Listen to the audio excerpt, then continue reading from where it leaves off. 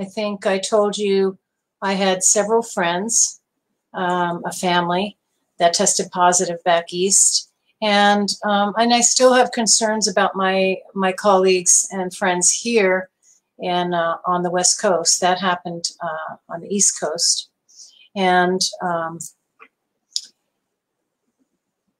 with the probably greater than 95,000 deaths worldwide with this COVID pandemic, and I think our numbers are passing the 16,000 mark in the USA with deaths from the COVID. It's quite real. The reality of this virus is not arguable. It's reality for us. And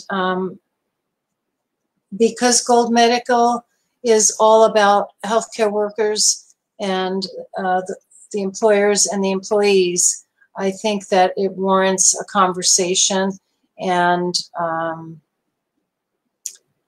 a discussion about where we are today. So it seems if you check into the news, which most of us are, my husband is chronically leaving the TV on. We have an upstairs and a downstairs, and he's chronically leaving the TV on, whether he's in front of it or not, just to not miss any of it. It's on his computer, and it's on the televisions, and it's on the radios. And I think it's wise to check in because things have changed from February to March to now we're in April. And I'm actually speaking to you on what many of the world know as Holy Saturday. It's the day before Easter. And so things have changed in the last month and a half or so from learning what was happening in China and then Italy and then finally hitting home.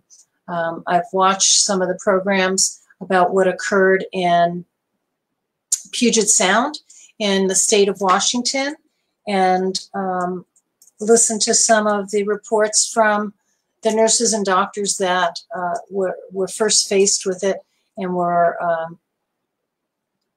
everybody was aware of it. Healthcare, everybody was aware of it.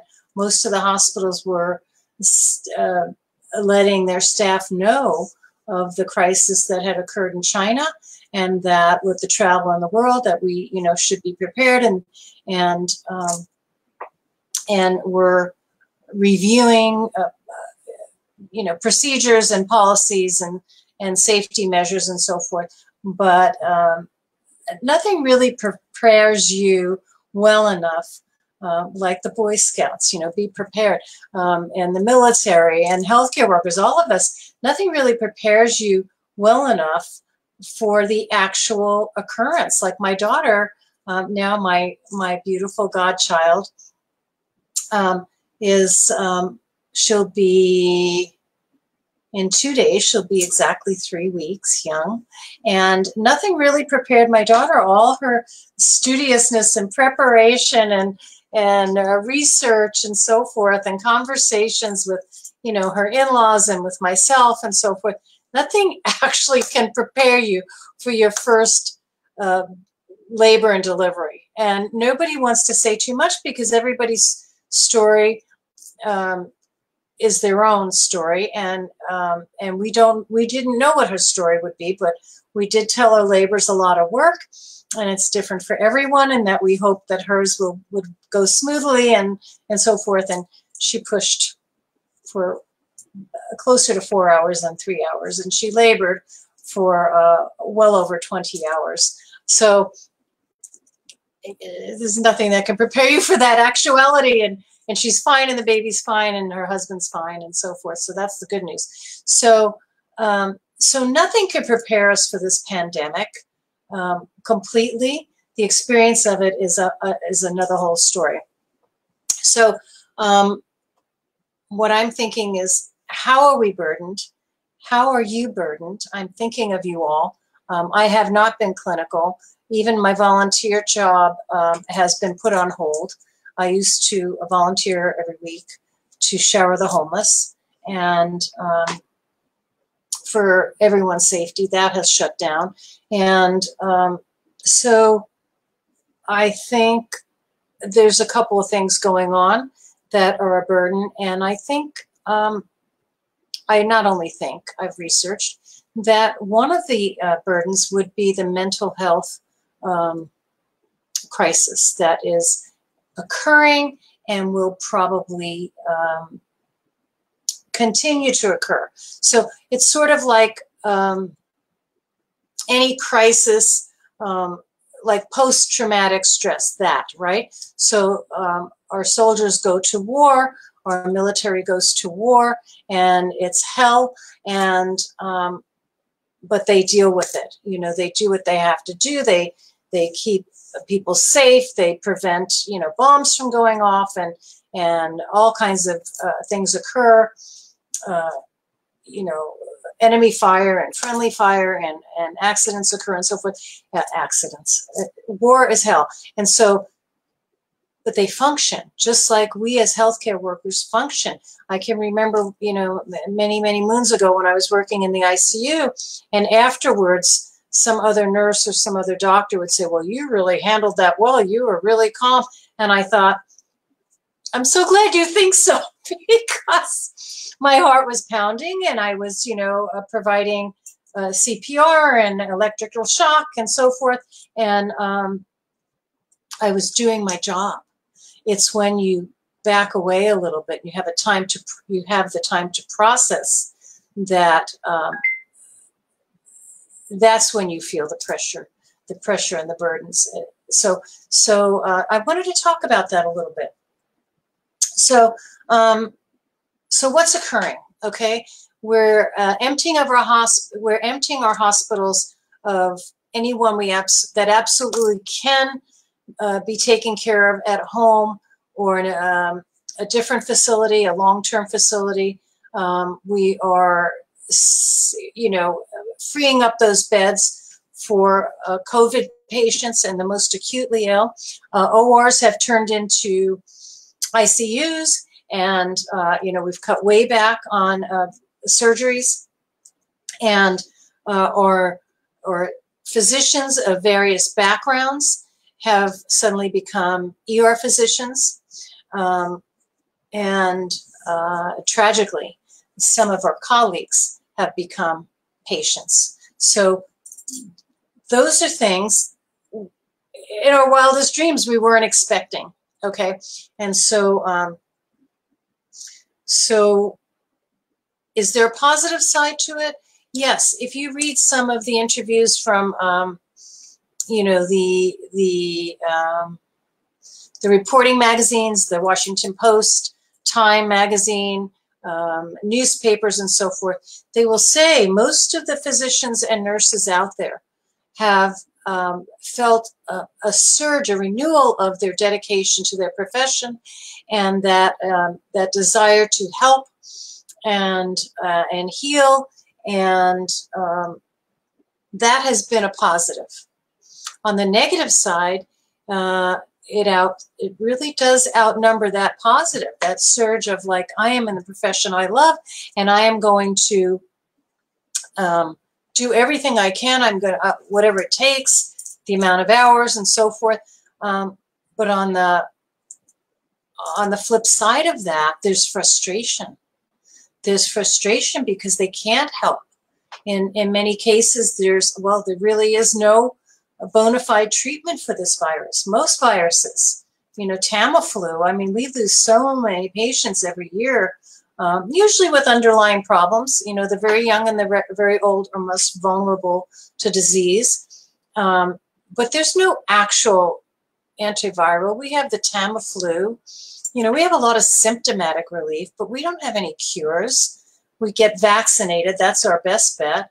And if you've had, like my son-in-law, I told him how lucky he was when he told me he had the swine flu years ago, when the H1N1 was a terrible flu that came out. I can't remember. It's quite a few years ago now, but he had it. And I said, how lucky you are now, Daniel, because now you have antibodies.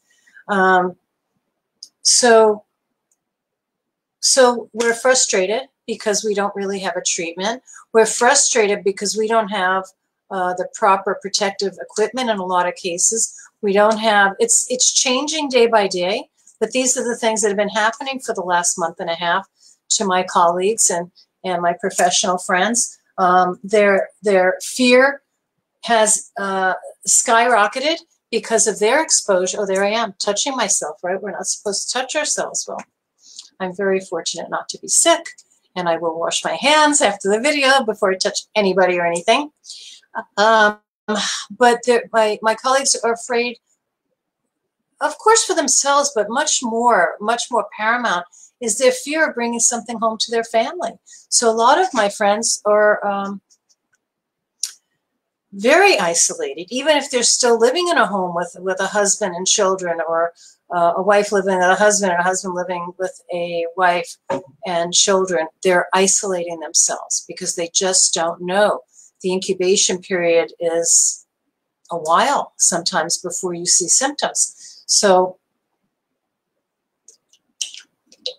excuse me. So they're frustrated because and fearful because they don't want to bring anything to their family. They're frustrated because they can't help their patients enough. And they're really just sad because there are demises. There are patients dying, and they're sad. That's sad. It's never, you know, we're helpers and healers. And so we want to help people get well and feel better. And when we can't, that's another major frustration. So, so what is the experience that may lead to a mental health crisis? Well, if all of those things, all of those fears and frustrations don't resolve, they continue over and over.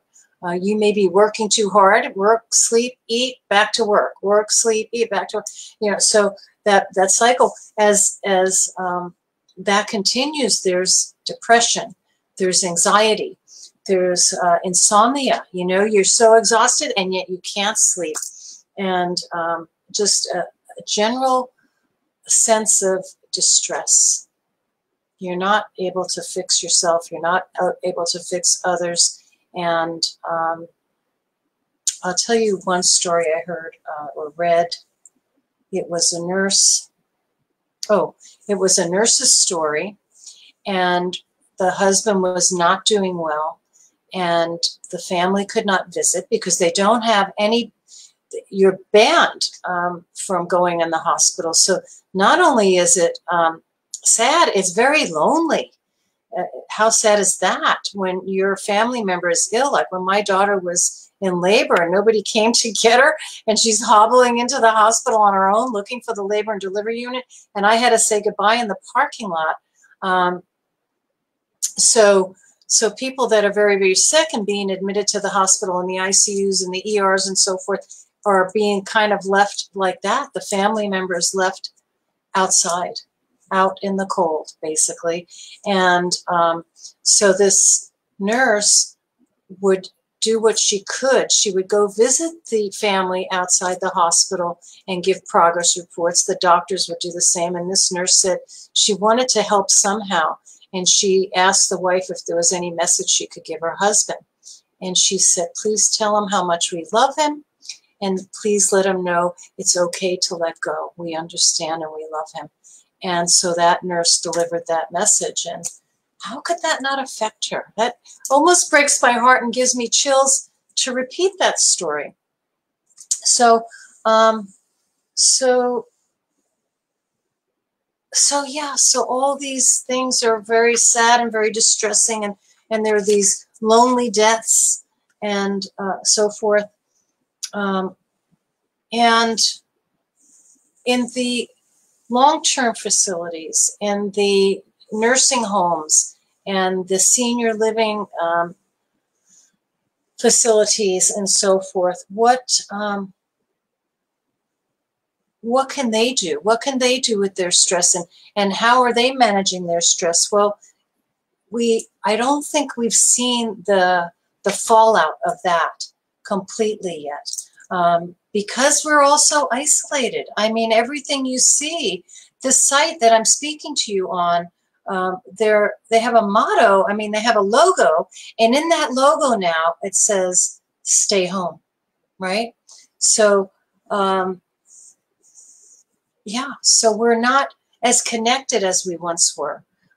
We have, ways to connect. I mean, we are so fortunate to have the smartphones and the television and the computers and the communication and the, the different ways to connect with people that way. But the actual connection, if you could see me, I'm opening and I'm tense talking about it because it's a difficult time, and yet there's always something to be grateful for. But a doctor I read, an infectious disease doctor, said that she is an advisor, an infectious disease doctor that advises long-term care facilities. And we've been through that, the LTACs, the long-term acute, the long-term skilled, the long-term senior, memory care, and so forth. So these facilities are experiencing some of the similar disturbances that the very acute ICUs and ERs are experiencing, and that is being understaffed, having insufficient testing to find out who is not positive for COVID.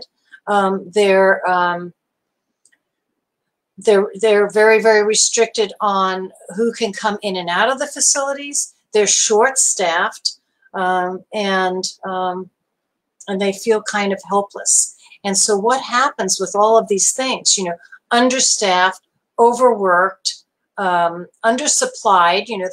Their policy procedures are only as good as their knowledge and their equipment, and they're short on equipment. And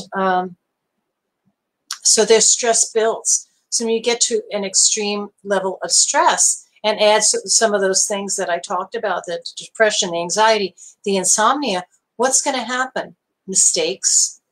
You have an increase in mistakes and errors and, mid errors, and it's very distressing. It's distressing to talk about, but it's a reality. And so, so they're probably going to experience burnout, and what we would like to do to help them to avoid a chronic burnout and get back to that level where they love their profession and they love what they do. What can we do as an individual, as a colleague? If someone, like, I'm isolated because I'm trying to be safe, right? And I have a newborn here. My husband and I are technically seniors, so we're isolating ourselves. And when we do have to go out, to get groceries or to go to the pharmacy, or I'm responsible for my cousin who is not in a facility but has a lot of disabilities, physical and mental. So we have to bring things to her and accommodate that and so forth. So when we do go out, we are gloved, we are masked. Not that we're ill, but we just don't know. We don't know if on any of these trips to the grocery store, to my cousin's apartment, to the gas station, to the pharmacy, wherever we're going, that we take extra precaution. One, the mask will help you somewhat, but also really the mask is to prevent others from getting any of your droplets. And then gloves, because you're touching things, the inside and outside of your car and the groceries and so forth. And we're carrying hand sanitizer everywhere, which I've been doing that for many, many years, but I don't think I've used it as much and needed it as much as I do nowadays. But those are the things you can do. You can help others who cannot help themselves. So you can bring food, you can bring positive messages, you can bring some, books, magazines, music, maybe a favorite CD, medication, if they need something from the pharmacy, you can bring that kind of goodwill to the community, to the family member, to the colleague. And I'm so grateful, my friend back east, who is such a generous person with her time and her talent and her knowledge and her positive attitude. She's always helping someone. I mean, I can't even tell you how many hours and miles this woman puts on helping people all over, you know, town to town and so forth. She's wonderful. And I was so thrilled to hear, you know, when I couldn't be there except on a phone or a video chat, that others like her sister-in-law and others were helping when she and her husband, two of her adult children, were tested positive and experiencing symptoms, that they were delivering food and good messages and books. And I'm so grateful and that happened. And you don't have to deliver anything. If you know of someone that is distressed or ill or burnt out, you can just listen. You can send them a text or a message and say, hey, I'm here anytime you need. I just watched a great show. I just heard a great joke. Call me when you wake up. I'm here, you know, just be there. Give of your time, you know, and be prepared, because I think that everybody's working so hard. One of my dearest friends is a respiratory therapist, and she's put in a lot of hours and extra hours and been in the ER and been on the front line and been in the ICU and has not been able to see, well, one daughter lives out of town, but has not been able to see her daughter and her grandchild and her son-in-law. And because she is on the front lines and is isolated with her husband, and she is a great spirit also, but she is, I'm just wondering, you know, I have to keep checking in with her. And I think what happens, like I started to say earlier, like our soldiers and people that are involved in crisis and near death and death experiences, and that sometimes it's not till you slow down, when you finally walk away from the fire, when you leave work and you've had a patient die, maybe more than one patient, maybe a patient you've been taking care of for the last several weeks that showed improvement, which often happens, and then passed away. That is when, be prepared that when you have time to ponder, when you're not so busy, when you're not just going to work, coming home, eating and sleeping, when you're not that overwhelmed, and you have time to ponder it, that's when you may get more distressed. And that's when we need to be as supportive as we can with our time and our talent and our generosity and our love, with the food, with the shoulder to cry on, and with that encouragement. If they're like, oh, but I'm so busy and they need me and they keep calling me in for these shifts, it's okay. It's okay to take care of yourself for a day or two or a week. That is okay. We want to avoid mistakes, and we want to be able to carry on. We want to continue to be nurses and nurse aides and doctors and respiratory therapists for as long as we want to continue our career. So I know you're burdened. I know we have a worldwide pandemic. I know we're not done. And I know we're doing a pretty fantastic job, all things considered. And let's just be there for one another in any way we can. And what else did I want to talk about? I think that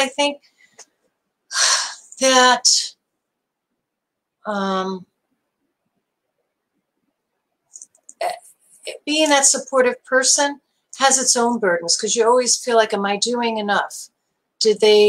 Was I able to help them? You know, because we're healthcare workers, that's part of our makeup. You know, we want to help.